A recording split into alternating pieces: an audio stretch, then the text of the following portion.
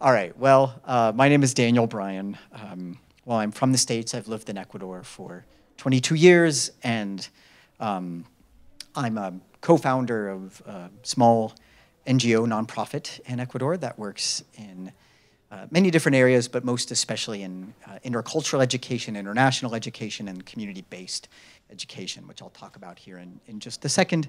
And so I'm here to share a presentation that was billed as the intersection of decoloniality, critical interculturality, and indigenous political protests in Ecuador. But I'm also going to kind of give this a different name. It's the same presentation, but just to kind of like bring that together. Unlearning and epistemic justice. So we'll talk about that word epistemic for those who might find it complicated. And this is, and I hyper-focused this on indigenous activism and the arts in Ecuador. And I mentioned hip-hop as you were coming in, because we will look at that through hip-hop. So we are a small NGO, as I mentioned, and we're really about reimagining education. We see places like universities like here, and we love them, but we think this can't be like the be-all, end-all of education. This is a part of a bigger movement, hopefully, for education. And so we don't see universities as like this kind of ivory tower. We see them just part of a pluriversity. And so we want to reimagine education as a collective creation to foster liberation and to unlearn systemic and embodied injustices. So all of us are part of systems that carry with them social injustice, oppression, in some way either as oppressor or oppressed, but usually as both. We embody those, and so we try to work both at the community level in Ecuador. We work with indigenous and marginalized, both urban and rural communities in Ecuador, especially in the Ecuadorian Amazon. And with international students that come down with us, we work to kind of reimagine what education can be in this world and how can we confront that injustice. Oh, and here, Rehearsing Change is the name of our semester-long study abroad program. We actually do a lot of study abroad, but it's a very different way of doing it. So it's actually seen study abroad as an act of resistance. Resisting those injustices. And so we actually have a program, a semester-long program, in which students from universities, like here, come down to Ecuador. And for every student, there is also there's then a local community counterpart that participates in the same program. And together we work together. And I'm not talking about a local university student, but a local community member, because we're community-based and we do that reimagining together. So it's not just students, it's not just community members, but it's very reflective of our world. Our world, if we want to make changes, we have to see them from both local and global levels. You're going to see a lot of images. This is the images of our work.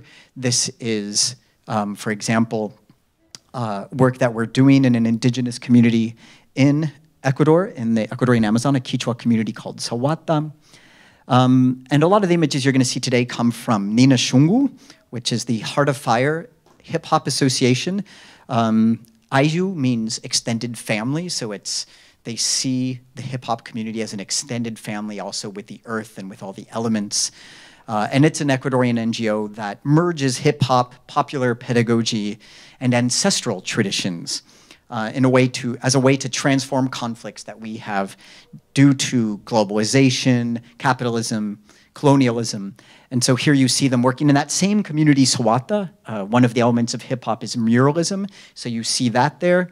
And then you also see them here actually in protest theater, working collectively with us. This was right after one of the most recent indigenous uprisings in 2019, where they were using hip-hop as a way of protest. So what are we going to be doing today? We're going to see if we can connect with the relationship between arts and indigenous activism, and see if you all can connect it into your own stories, right? See if there's something in your story that can weave into the stories that you're going to be hearing about today and that you're going to be watching. But also at the same time, the idea is that you're questioning yourselves, right? We're going to talk about stuff like knowledge, like what is knowledge? Where does it come from? So see if you can question yourself and our world. See if you can also activate an understanding of how like storytelling and the arts affect knowing. How does it shape ways of knowing? And then let's dream. Okay, so let's dream together a little bit about how maybe today we can change a little bit our world. We're going to start with a land acknowledgement. How many people have done land acknowledgements before? I know we just did one a few minutes ago, but yeah, have any of you all done a land acknowledgement? Have you heard of land acknowledgements? Yeah? So land acknowledgement is usually a statement in which we recognize that we are on stolen land from ancestral peoples, indigenous nations, and would you like to also read it again today? Yeah, so if you want to get that out. So we can read the one, if you haven't done one, it's good to hear the official Roger Williams land acknowledgement, which we will read. But at the same time, I'm going to ask you to watch a video and see a song that was basically meant as a kind of land acknowledgement, a video and song written by an indigenous woman in Ecuador who's singing the song. And the video was created as a way of seeing indigenous protest as also a kind of land acknowledgement. Sometimes we see it as like, they're troublemakers or they're working against the system, so I want us to think of it also as a land acknowledgement. So first, we'll have Paula read out the official land acknowledgement, which recognizes the peoples, ancestral peoples of this territory, and then we'll watch the video. Did you get to it? So I'm going to also bring up the video here.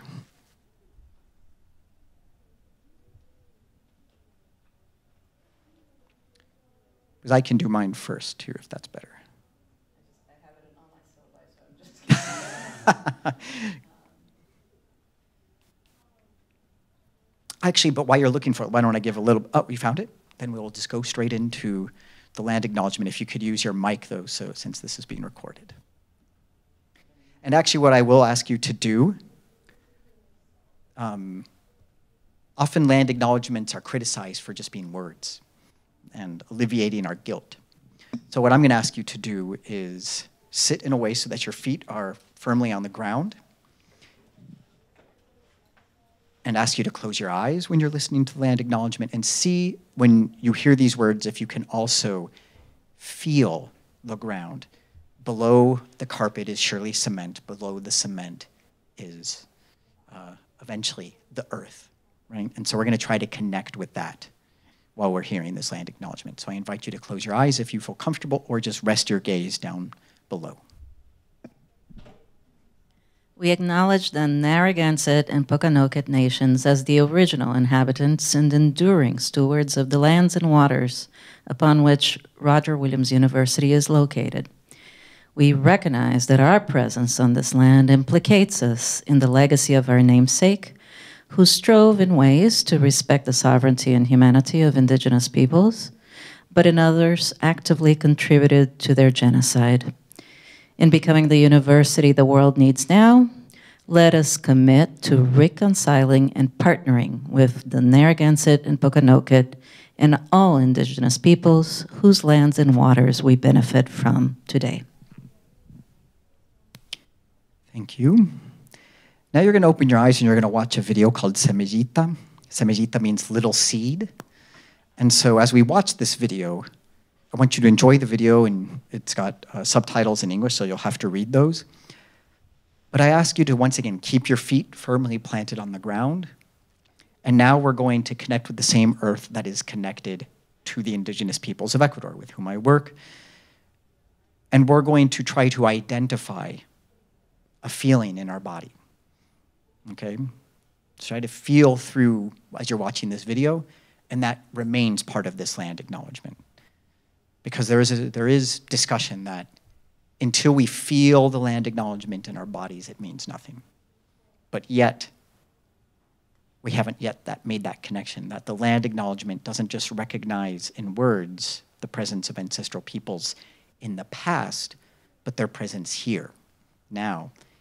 They literally are us, because they were buried, their bodies turned into earth, which turns into food, which nourishes our body, and keeps us alive.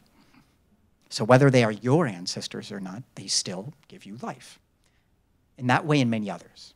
Okay, so we're going to keep our feet planted firmly on the ground. We're going to see if we can feel in our bodies. We're going to watch this video called Semejita. If anybody has trouble with images of social protesting, there is images here. There is no extreme violence in these images, but there are, well, there is a couple of images towards the end that do have a little bit of violence. So if you prefer kind of like hitting, okay? If somebody would prefer, you can just rest your gaze and listen to the music and the sounds and the intention. Even if you don't speak Spanish, you can hear the intentionality of the voice, okay? So this shows not just images of Ecuador, but also other parts of the world, because in 2019, Ecuador had an indigenous uprising that basically resulted in other countries rising up. It's not the first time. It happened in the 90s, starting in the 90s. But we show this right now as a way of showing that indigenous uprising and showing also the linkages to nature and to art, where we would maybe usually think of those as, oh, so you have politics over here, right, social issues, and then you have nature over here, and then you have art. Well, that's a different thing altogether. But in an indigenous cosmology, that's all together. You can't separate that. The separation of disciplines is something that's like Western or from the global north. It's very Euro-centric. So here you actually see a couple of land acknowledgements that we're doing in Ecuador, one in the Amazon and one in the Andes. And then we also do land acknowledgements like the one you see here, which is basically trying to be reciprocal with the earth and with our ancestors by this is called a chacana, where we're laying out different foods that are symbols of our appreciation and of who we are, so that we are, in a sense, also trying to give back symbolically. And this is a land acknowledgement actually from an international student who wanted to create something that she would be able to carry with her throughout her time when she came back from Ecuador and living here in the United States. And so she did this and others as well. I thought it would be helpful to talk about some complicated terms to understand what really the protest is about. So has anybody ever heard of like, we need to decolonize the curriculum, or we need to decolonize politics, or decolonize the academy, or decolonize the university? Has anyone heard like decolonize before? Yeah? It's a big movement right now, right? But it gets confusing. What does that mean? So a land acknowledgement refers more to colonialism. So colonialism is what we think about when we hear the word colonial, right? And that is the occupation and administration of lands and subjugation of the original people. It's at least how we would define it, okay? But when we talk about decolonize, we're usually not talking about that. We're not talking about, okay, everybody, we have to leave the campus because these are not our lands, okay? What we're usually talking about is more coloniality, right? And so coloniality is how colonization lives within our systems. And so when you see protests out on the streets, that's usually more toward coloniality. Like when you see Black Lives Matter protests, that's about coloniality. And then modernity coloniality really looks at how coloniality is just called normal. That's just life. It's just life. Just got to get used to it. It's just the way it is, right? And that's kind of coloniality being masked. And if it's just considered as normal, then it's harder to fight, because it's just the way it's actually taken as truth. It's the way the world is. And so all those protests that you saw were protests against that. Protests really against coloniality in this last film, but especially modernity, that we got to break down this whole idea of what really is going on in the world. And so they're often talking about, it's like these are the people that sustain us. The indigenous are the ones who protect our natural territories, meaning like nature. They're the ones who protect oxygen and water, right? They're also the ones who, at least in Ecuador, produce the majority of our food. So that's really interesting to think about. But I really want to help us think about what do we mean by indigenous epistemologies and epistemic justice, because that gets a little confusing, especially epistemologies. So to do so, I'm going to ask you to think about climate change. But before that, let me just say epistemologies, if you want to just think in your own mind, ways of knowing, you got it. We all have different ways of knowing. It wouldn't necessarily be disciplines like, oh, there's a way of knowing in natural sciences and a way of knowing in social sciences. Those still usually follow a dominant kind of Western academic-based way of knowing. You can know through your body, right? You can know through hearing a story. You can know through a relationship. You can know through a feeling, right? And you can know through a scientific method, for example. Those are different ways of knowing. But when you hear climate change, just give me some words. What do you think of? There's no wrong answers. I'm not looking for anything specific, yeah? Threat. Destruction. What's that again? Carbon. The Arctic. Mm-hmm. Inaction. Okay. Mm-hmm. Yeah, these are great words. And if I were to say, how do we teach climate change, like to like hopefully fix it? How do we teach it? What do we usually tell people or do? Participate politically. Okay, participate politically. But how do they even know what it is? How do we teach them about it and that it's dangerous? Or it's important? We show people, what do we show them? Okay, so show them images, effects of it. Mm-hmm. Anyone else?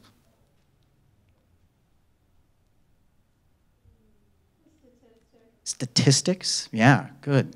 So I actually had a conversation with an indigenous activist and scholar named Luis Enrique Cachihuango. And we were talking about climate change, and he was saying, well, how do you all teach climate change? And I'm like, let me show you. And we go online, and we found something that looked kind of like this. This is a Western epistemological approach to climate change. Doesn't matter if you can read that, just see the graph going up, kind of like statistics, right?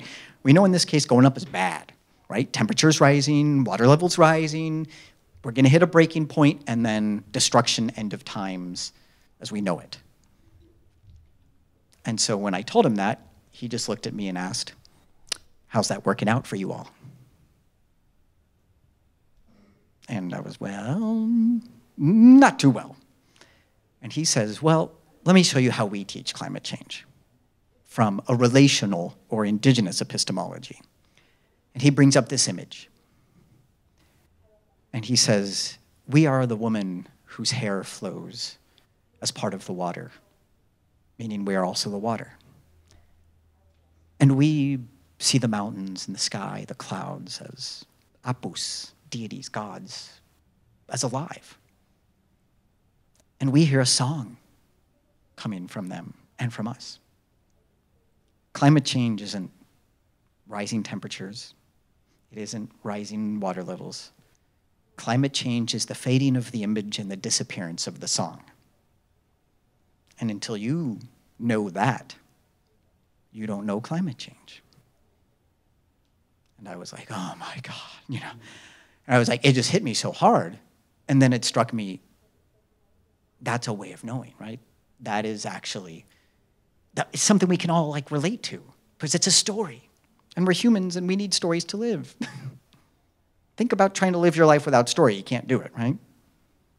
You couldn't live a single day of your life. You couldn't live like moments of your life without story, because you're telling yourself stories in your head.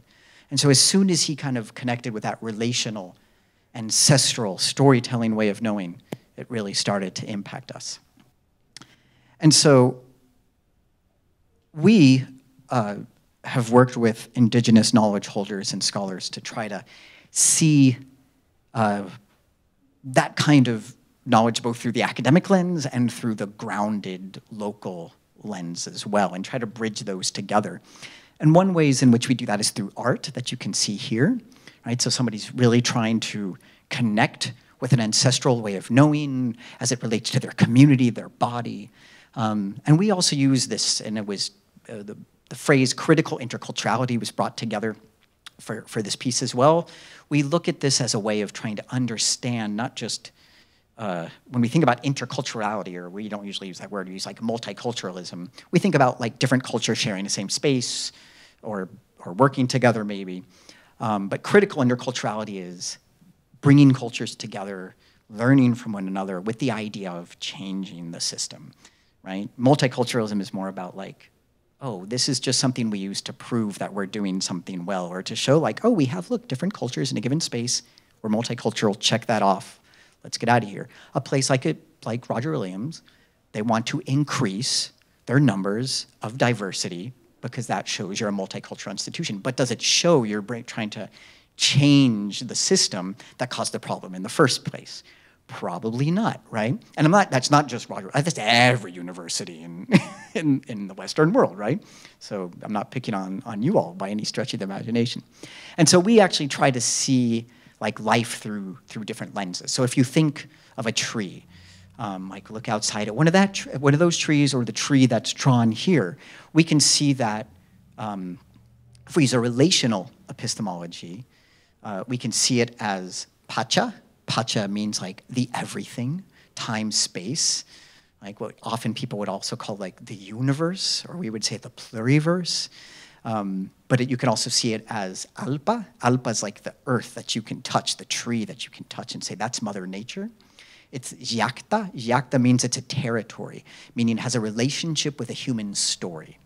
When we do a land acknowledgement, we're on a yacta, right? All of you have in some way a yacta.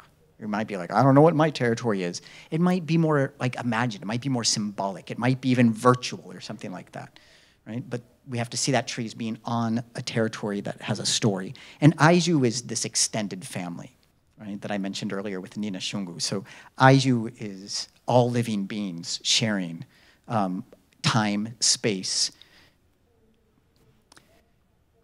So I'm going to take us now into how it's kind of like a case study here. And it's looking at the relationship between interculturality, because we're going to explore indigenous activists in Ecuador and the relationship with non-indigenous artists, specifically the hip-hop movement in Ecuador. So we are exploring interculturality. I should have mentioned interculturality is actually a term that was started in Latin America, and it was a way of kind of moving away from like an ism, like multiculturalism or interculturalism, which isn't really a word, but interculturality was meant to be kind of more of a movement, yeah, that started in Latin America. So what we're going to do is we're going to look at the relationship between art, indigenous activism, and see if we can also see like this idea of different ways of knowing being expressed by the indigenous cosmovision that we just talked about. So we talked about, remember, Pacha, the everything, Alpa, the Mother Earth. We talk about Yacta, the territory, and Aiju, the extended family of all living beings sharing time and space. So we're going to see if we can see that a little bit in images that we're looking at, but also videos that we're going to show. And we're going to try to do that also through this critical intercultural lens. Here on these images, you see images from 2019 over there and over here.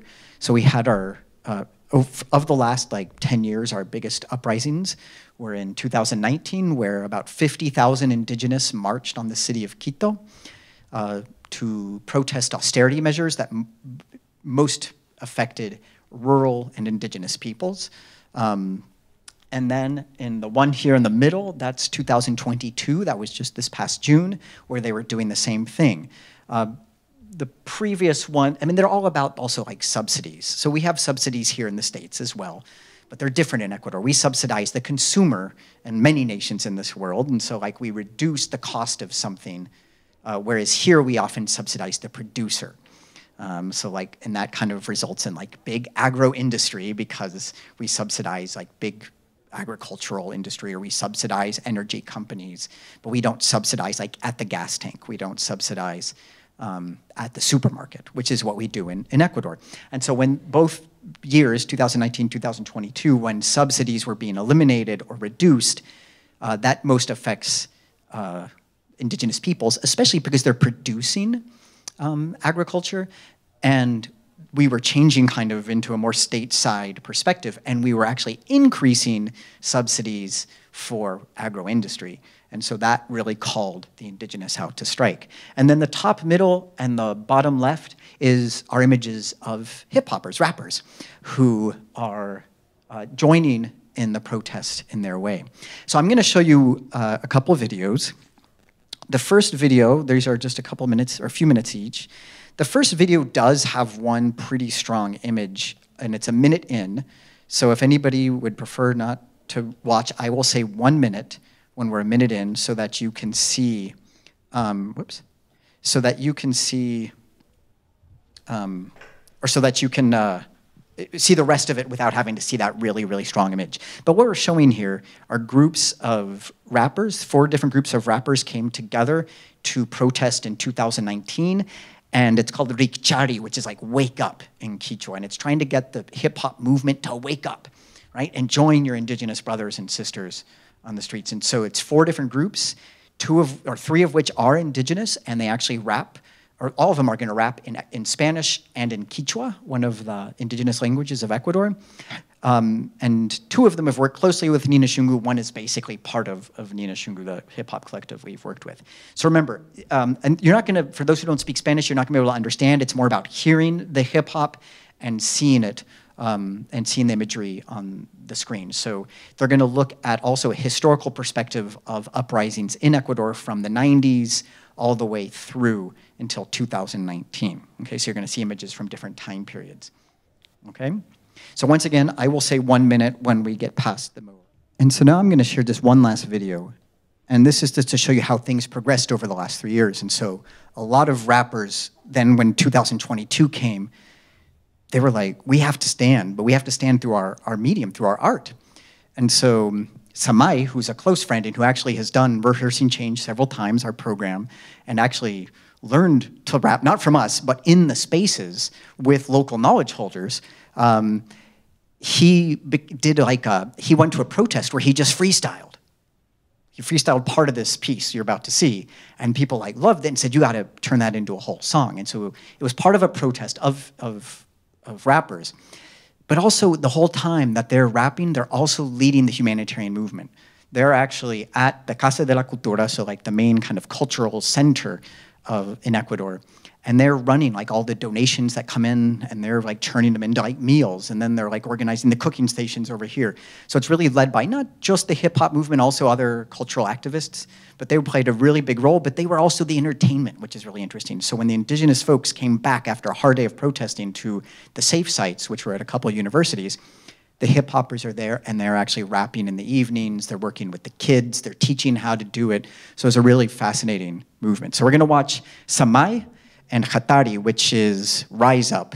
But watch how he relates. You're not going to be able to understand if you don't speak Spanish or Quechua, because he does a little in Quechua, but watch how he relates to the earth, the elements, and thinking about seeds, as we talked about, thinking about what does protest now mean in this hip-hop movement. Okay, so with... and show this one too. But so with that, I think it's interesting to see how Samai is like all of a sudden, he's like really starting, well, his grandparents spoke Quechua, but he never identified as indigenous.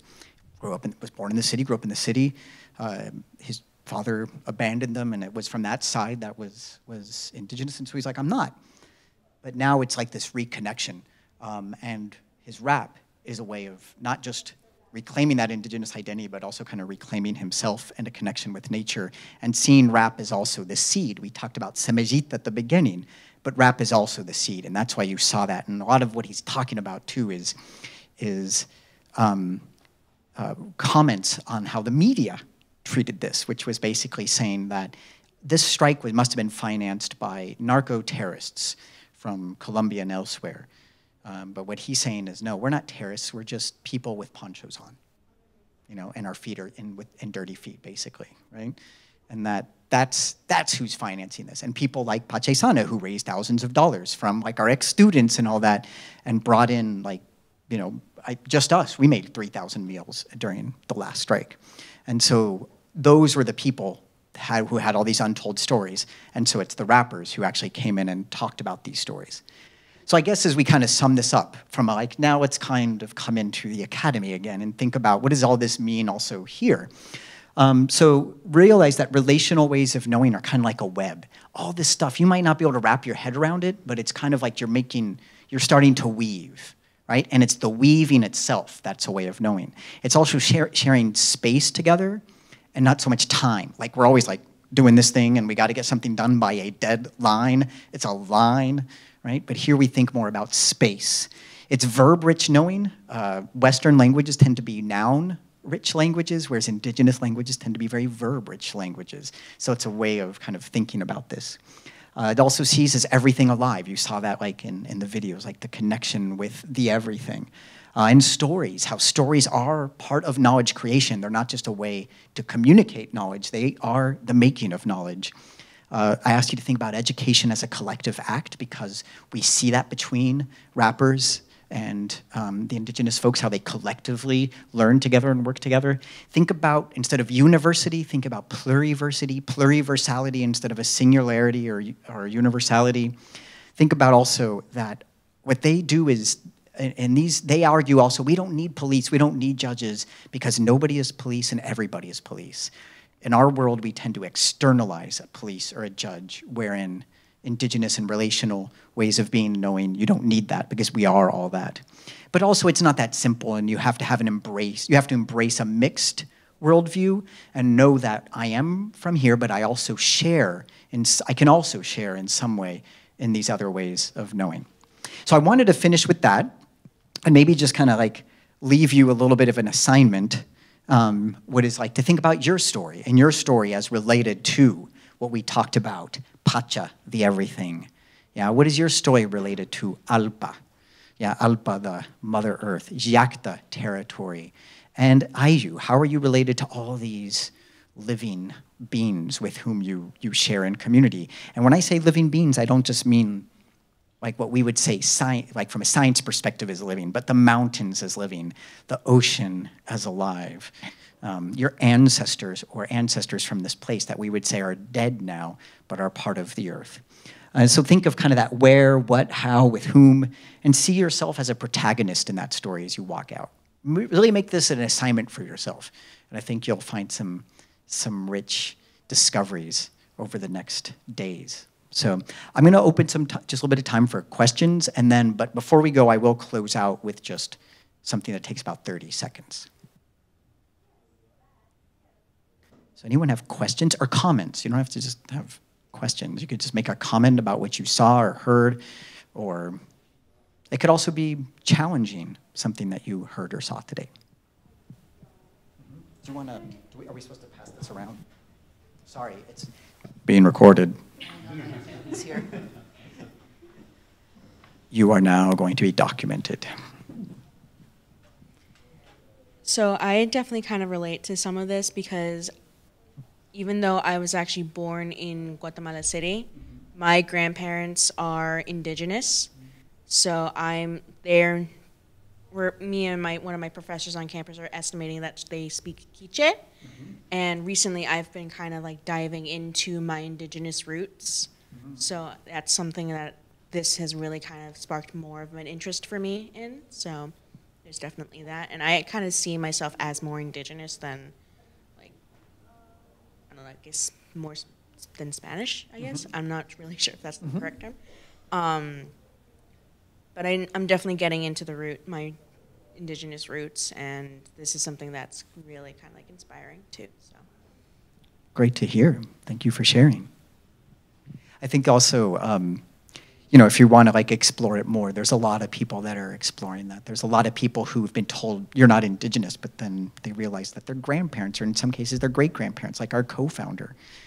You know, and it took her until she was in her 30s to actually learn that she's also indigenous from that lineage, but it was always hidden from her. And so she's done a lot of reading and exploring, and of course she works now with indigenous communities as well.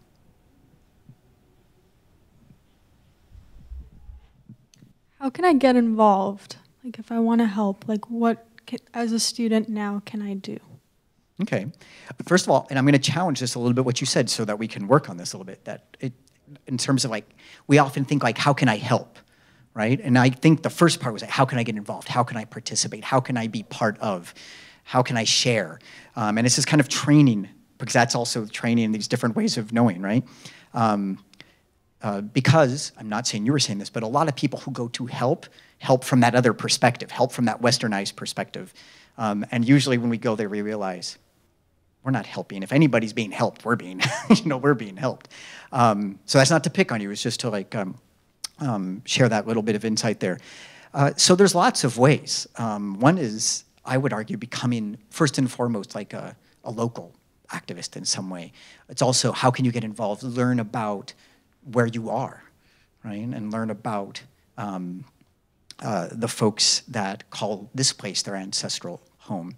Learn about stories that are very similar, or that have that are part of like protests, or part of like our very complicated world, like migration stories. Like in Providence, there's so many immigrants from other parts of the world, especially Latin America.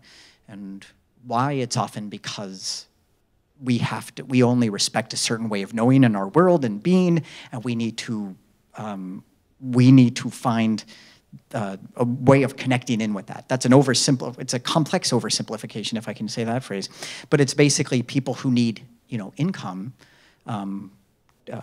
immigrate. But in many cases, because we work with a lot of communities where people have immigrated out, we'll do this work and they realize, my husband or some person immigrated, and it wasn't really because of the money. It was because pressured, because we see the meaning through the money, right?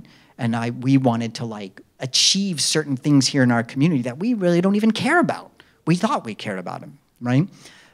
Because a lot of cases, the folks who come, at least from Ecuador, they have to pay so much money to be able to come. People, a lot of times our folks will be like, the folks who stayed will say, well, why did they pay $16,000, $18,000 to be able to come here? So that could be a way. But then if you wanted to be like involved directly with us, it could be through programming that we offer. I know we're starting to talk about them here, the possibility of doing programming.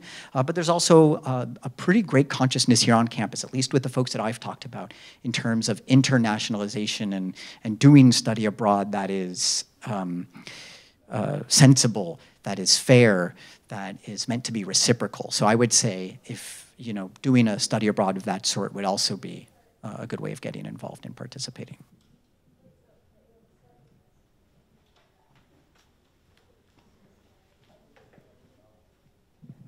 Thank you.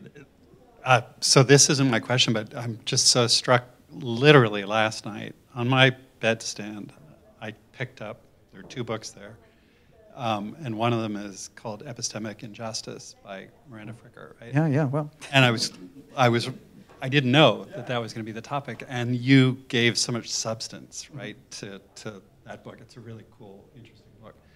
But my question was more around, the protests and kind of where they're going, and what the kind of energy around the organizing and around the synergies that you were talking between artists and indigenous peoples, and whether there's kind of what the seeds are, in terms that have been planted. So right now they're in dialogue tables, the Indigenous and the government. They end this month. So we're hoping for a favorable outcome. There's already been certain things, like they demanded that anytime the government and oil companies want to extract oil, they have a new system they're going to create a new system for informed consent. So it used to be, as we talked in the previous class, you could just go and manipulate the one president of the community, pay that person $100,000. They leave the community, that person signs the consent, and it's as if the community has consented to oil extraction in their community. Or it can actually be faked informed consent. They'll invite you all to a meeting and say, we're giving out food in today's meeting, so if everybody could sign right here your name and your identification number, and now you can get the free food. Okay, let's go on with the meeting. And then they take that form, put it right behind the document that says informed consent, and now that is no longer considered informed consent, or won't be. And so there are some steps that we already know are favorable, and we're not as hopeful with some of the other ones about basically economic assistance, especially for farmers, the indigenous farmers especially. We're not so favorable about the bringing like better education and health to rural communities, and especially indigenous communities where they usually don't have access to those. So we're going to see where that goes.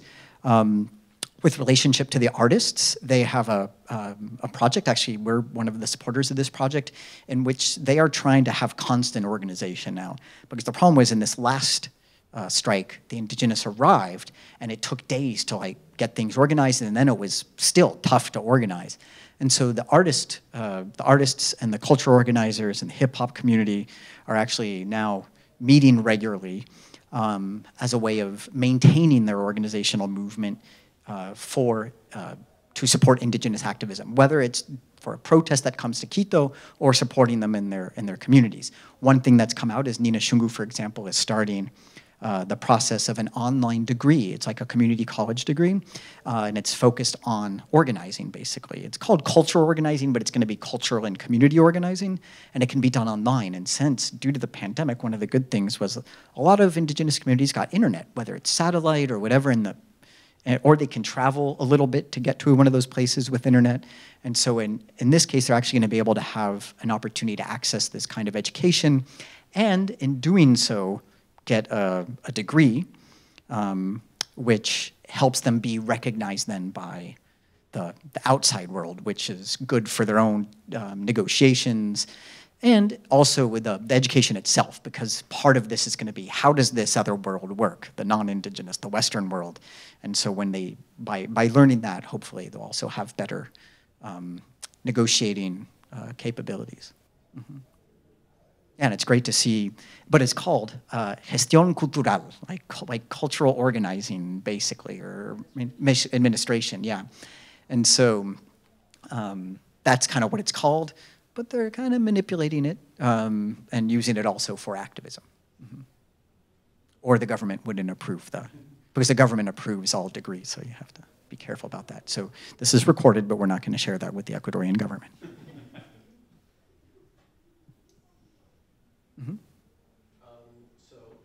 Mm-hmm. So kind of at the start of the presentation, you talked about decolonizing the curriculum at universities. What are some of the best ways that universities can go about doing that so it's as effective as possible for the students?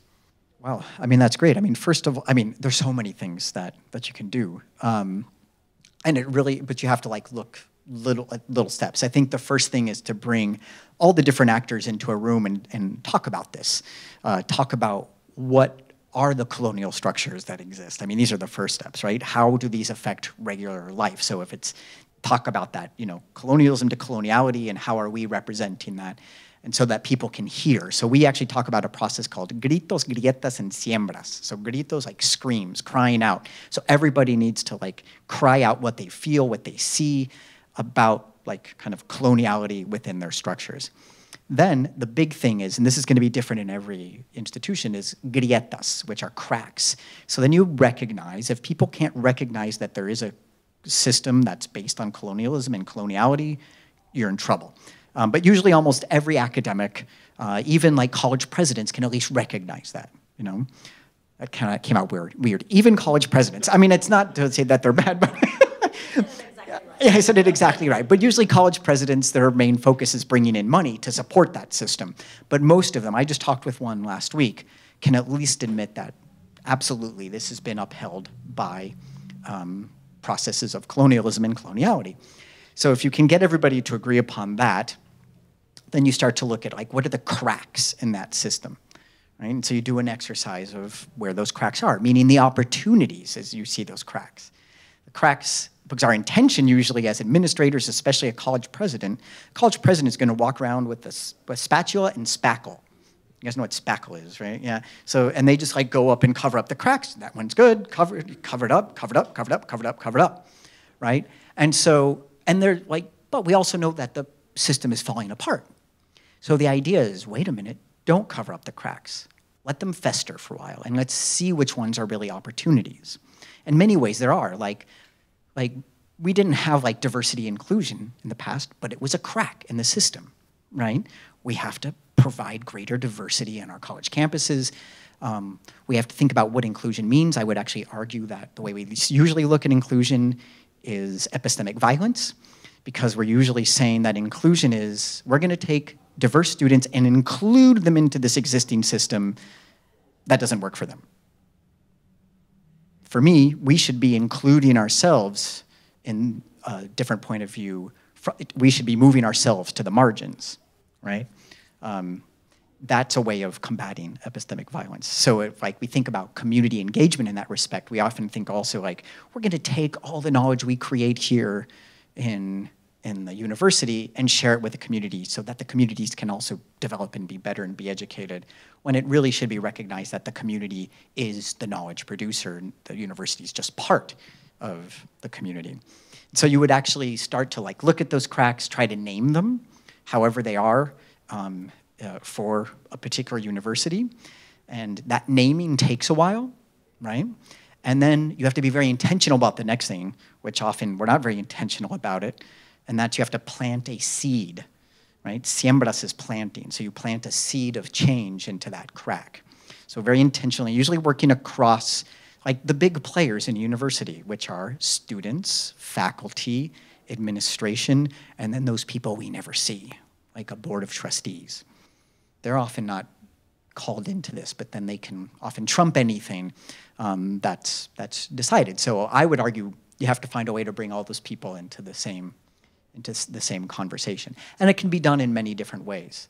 It can be done, for example, in study abroad and bringing in more Global South programming. It can be done in equity, diversity, inclusion and saying, wait a minute, what does inclusion mean? And let's develop our own way of seeing inclusion. It can be done in community engagement. And instead of us like saying, we're gonna go and serve the community, why can't we actually go and do like a class with a community? You know, why can't we actually invite them to be in and actually give them college credit? This happens now in a lot of places. But how do we actually break down some of those walls that aren't really even there? We just believe that they're there. So those were just a few examples.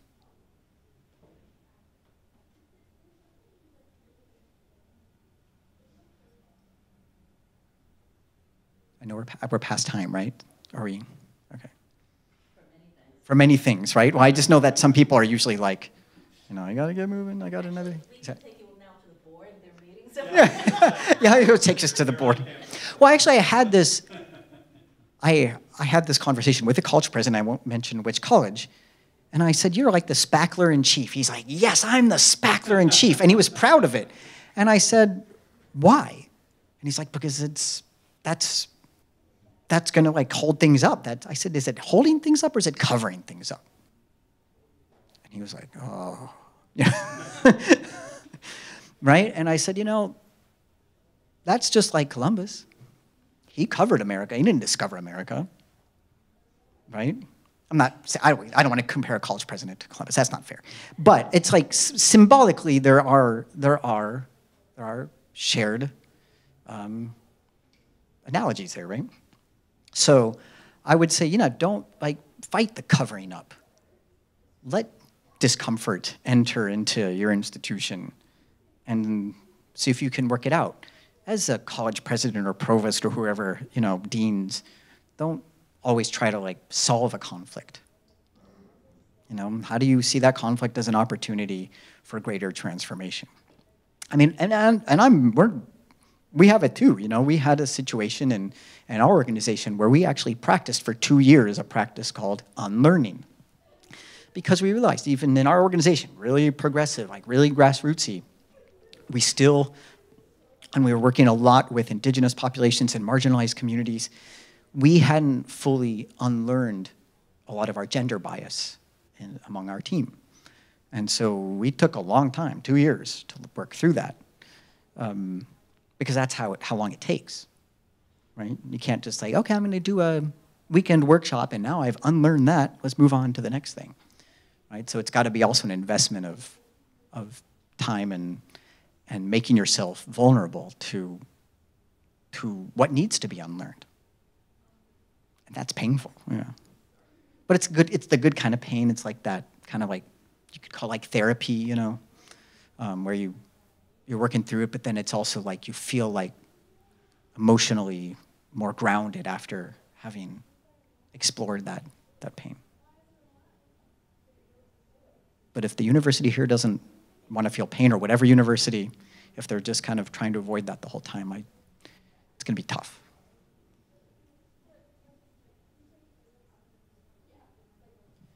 Okay, so what I'm going to do is close out with, I mentioned my friend Luis Enrique Cachihuango, who told me the story of like learning about climate change.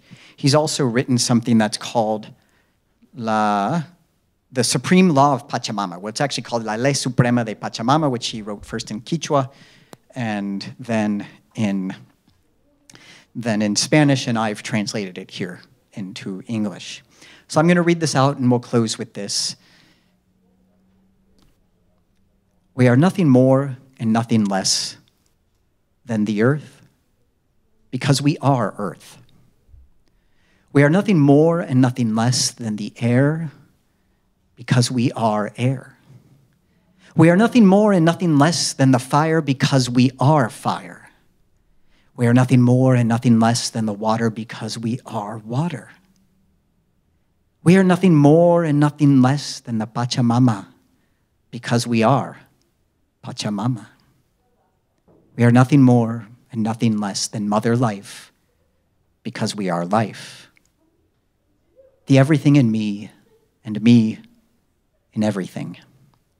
We are Nyukanjik, the living us. So, you are me, and I am you. This is the supreme law of Pachamama. Thank you all for the invitation, and I'm free for the next little while if anybody wants to come up and ask questions or talk about your personal connections to this work. Thanks again.